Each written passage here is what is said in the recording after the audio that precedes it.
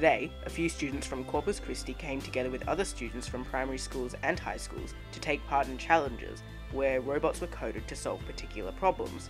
These problems included solving a maze, dancing, and one of them was even a sumo wrestle. The students were required to form small teams within their schools and use a simple block coder to code this little robot over here, the mBot. The competition didn't only challenge us to use our coding skills and our logic skills, but also to use our communication skills working with others. Students often had conversations on how to make the robot better. Well, some of the conversations were a bit off topic. Saxon, we're going on a camping trip, right?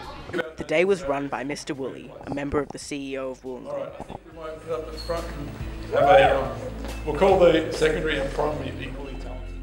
At the end of the day, one of the Corpus Christi teams came first in the sumo competition, while another Corpus Christi team came first in the maze competition. Okay, so how do you think the day was today? I think the day overall was a great success.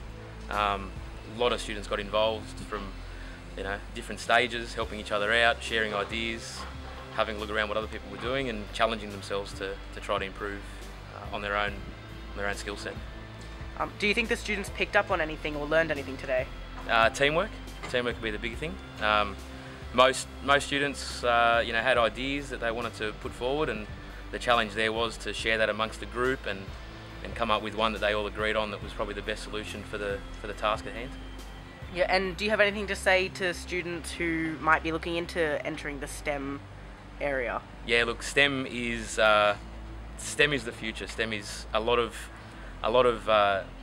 what we can come to expect in jobs and careers to come. So picking up a STEM course is the first step in moving forward into the next phase in a student's education.